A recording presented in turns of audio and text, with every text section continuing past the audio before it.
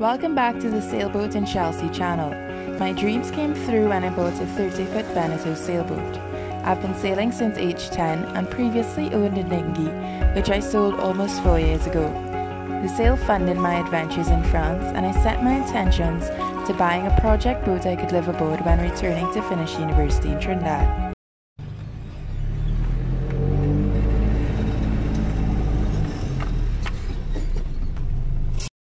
Hey folks, this is a quick video that reflects the reality of what it kind of looks like a lot of the time that I come down to the boat during the pandemic.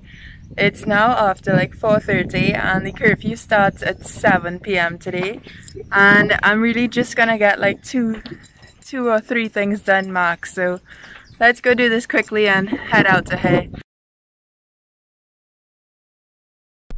In the southern Caribbean, it's the rainy season. Of course, this happens every year. However, we also had a pretty wet, dry season, so at this point I'm just kind of frustrated with the rain. As such, I try to do what I can to work around the rain, and so again, mostly mornings and evenings, as the bulk of the rain tends to fall during the middle of the day. Remove footwear, open the companionway hatch. Once on board, my routine is pretty much always the same. Next, I go down below to open up the hatches and get some air flowing through the boat. Especially if I'm doing work down below, it would be impossible to work without having these hatches open. One of my favorite things to do aboard Sailboat Shellessea so far is to look up at the sky through the hatches. The blue sky, the fluffy white clouds. Just gives you a sense of dreaming and freedom. Today most of my work will be taking place down below. I'm going to replace the pellets in the moisture absorber, the damper containers that I showed you all before, and I am going to take off the covers on the cushions. The main thing that I'm doing today is emptying these, and I went to the hardware store today and I got some of this. So yeah, I brought a bucket inside and I'm just gonna pour them in. Bucket.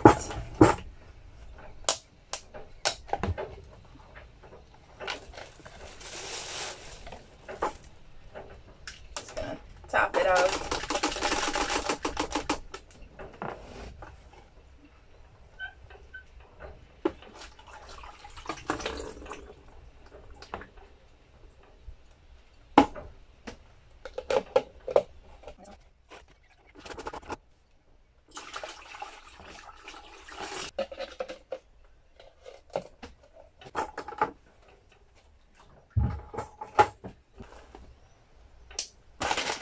I'm one of those people who always usually cut hairlines on things. I always look for them, and I'm always so disappointed when products don't come with it. So here we go.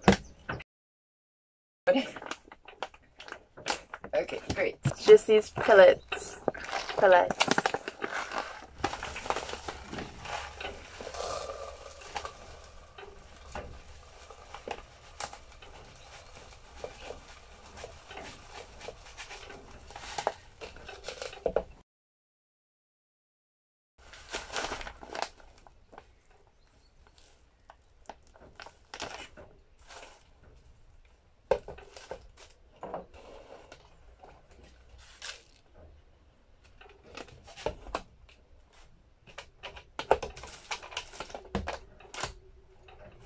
Now put them back.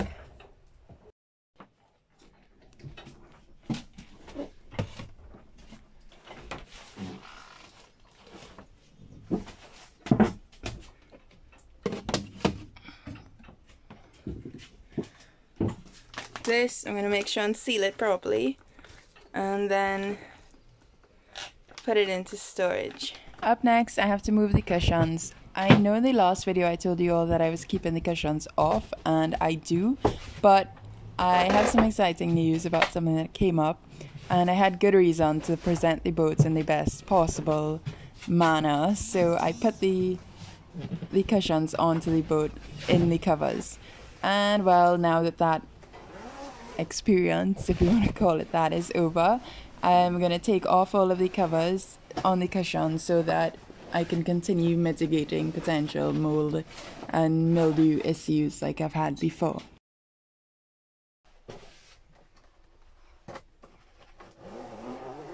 The most efficient way of getting the cushions in and out of the cushion covers seems to be folding it in about half and then using that extra length on the cloth, because it's no longer taking up the full space to get them out. And yeah, I think it works. It works for me. In the previous video, I started sorting out the freshwater system. Now it's time to sort out the LPG propane cooking system. And this system is quite antiquated. It also isn't up to the US standard. The boat is a French boat, and it was last owned and operated by an Englishman, so they do things quite differently across there when it comes to all the propane safety methods and measures. And I'm going to be changing up some of that and leaving some of that. I can imagine that folks accustomed to the American systems, I suppose they mightn't be too pleased with what I am going to do, but I'm going to make some changes, like moving the propane tanks from inside the boat to off the back rail, and I am gonna make some other upgrades. It's a work in progress right now, so you'll see pretty soon. And yeah, that's about it. I just got 2 things done, but there are 2 things that needed to be done.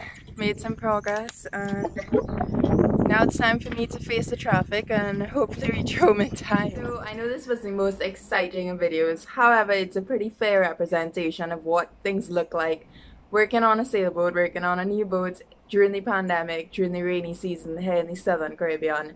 And yeah, sometimes it's a bit of a bummer. Right now, well, hardware is reopened, I think last week, but they're not open all day long, and they're not open every day of the week, so that is, you know, inconvenient. In addition to that, right now the boatyard still isn't really allowing workers to come in and work on boats. The boat is just kind of there. I'm doing what I can, and I'm also not working because my work, like the work that I usually do, falls under non-essential. So yeah, it's a bit of a strange time, but you know, it is what it is, and you just keep going through it. I suppose the whole purpose of this channel was to show my journey, and it wasn't like, you know, to show like the highlights of this journey, but just to share the journey with you all and for myself later on. Yeah, so even if this video wasn't super exciting, there are, I guess, more exciting videos to come when I finally hook back up the water system. You see whatever progress I make with the LPG propane system, and the exciting thing that I mentioned earlier on, which I still have to get permission to share, as well as the 4th thing, which is that really good news with the rigging, and the improvements I was able to make there. So yeah, that's about it, folks. If you've seen other videos on the channel and you enjoyed them, don't take this as a video that, yeah, we didn't like it, so, but please still subscribe and leave a comment. I don't know, what's it like in your corner of the world? Are you guys under lockdown, or are things moving speedily along by now? Anyway, see you all next time.